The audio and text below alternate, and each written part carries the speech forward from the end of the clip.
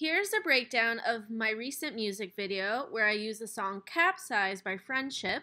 I experimented a lot with different techniques and I drew inspiration from my Photoshop background. To place myself inside of my eye, I sat on top of a green screen which I masked to fit my eye, and I changed the color of the green screen to match the blue sweater I was wearing, the blue outfit, to just blend together as one color. The clip of my eye was really dark when I filmed it, so I'm going to use the curves tool effect to brighten and change the tones and the lighting. And then I'm going to change to color effect in After Effects, use the eyedropper tool to change the color of the green screen. And then I'm going to choose a color that matches in with my outfit, like a blue turquoise kind of color. And then after that, I'm going to adjust the settings of the change to color effect a little bit. And now you can see once I change the settings, it's blending together a lot better. Then I'm going to duplicate that layer, place that layer on the very top, and I'm going to mask a portion of that layer, also change it to the same color, and use it to cover up the areas of my legs and socks that I don't really want showing through. I'm going to feather the mask so that it doesn't have these sharp lines in the mask. It's kind of blended together, feathered together. And then I'm going to use the curves tool to blend all the layers of myself and the green screen even a little bit better. And then I'm going to use the rotoscope tool in After Effects to place myself inside of my eye as it's opening, which is a lot better than masking it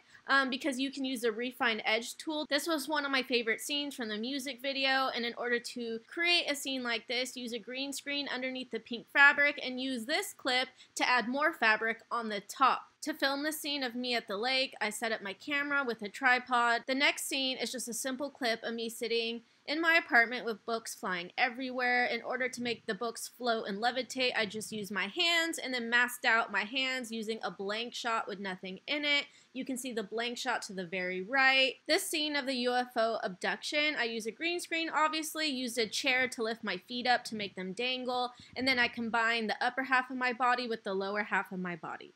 That's a breakdown of my music video, Capsize. It's one of my favorite music videos that I've done. I experimented with a lot of different techniques and cool effects, so I hope that this breakdown, this tutorial was able to help you. Please give this video a thumbs up and subscribe. It would really help me out a lot. My name is Mandy Rosen. I create videos and tutorials on After Effects, Premiere Pro, and Photoshop. I really have a passion for VFX and visual effects, so I hope to see you for more future tutorials, and as always, stay cool.